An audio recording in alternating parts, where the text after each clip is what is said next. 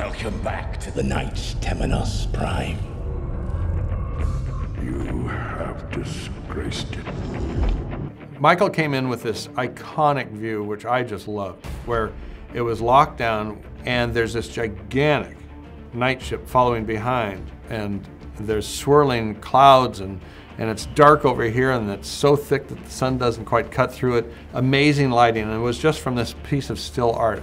And Michael said, "Do you like that?" I said, "I love that. Let's go with this idea." So I pitched to him. I said, "Well, we do that, but what if whenever it's flying or moving around, it's so large it has its own weather system?" He said, "Yeah, good. Let's do that." We took that as, well, if there's going to be a lot of atmosphere and around the Knightship, that should probably fan out into the entire environment. So there's a lot of particulate in the air. There's everything's a little more over the top than you would probably expect.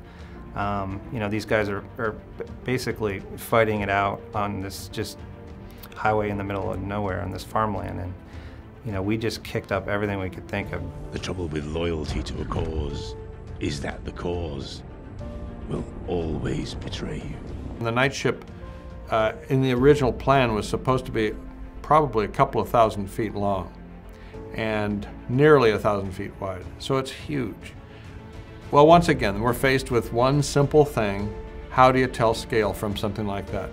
And one way to do that is to have small pieces that look like they could, be something that we can relate to as humans that assemble this thing. So whenever you get in close, you can see all these hundreds and hundreds of pieces on the outside where it was assembled. And some of the inspiration that we got for the ship, especially for what we call the prawns or the big arms that stick up in the air, were from sailboat rigging. And so we tried to put lots and lots of ribbing in there, far more than a real sailboat would have, and all the complexity of all the pipes and all the different supports in there, and even if you look closely, there's cabling and so forth, mimicking a little bit what a sailing ship would have.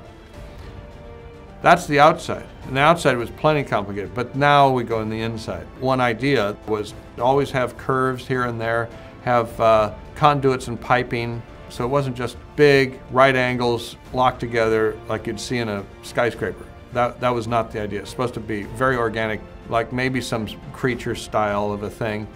But now, how do you build the inside to make it make sense? My caution to Michael all along was, well, don't put too many pieces in, because on a computer graphics side of things, the more pieces or geometries that you have, polygons and all these things have to be created. The computer has to track all these things.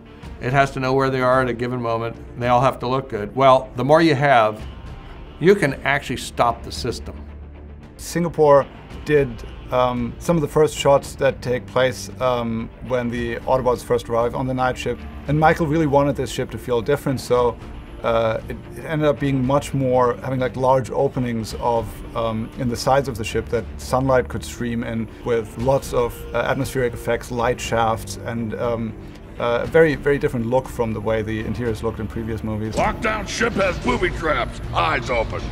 Beware of his bone grinders, brain blinders, flesh peelers, chromosomal inverters, catatonic sludge, black hole trapdoors, and of course radiation.